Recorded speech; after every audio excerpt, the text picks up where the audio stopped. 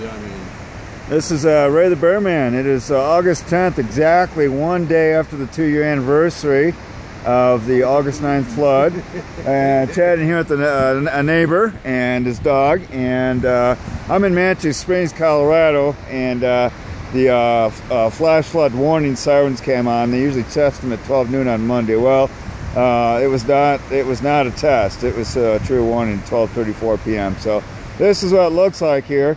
And also, I just thought I'd get some footage of this road that is actually corroding. And don't tell anybody that I'm standing here filming at the top of the road where we're not supposed to be. So thank you for listening.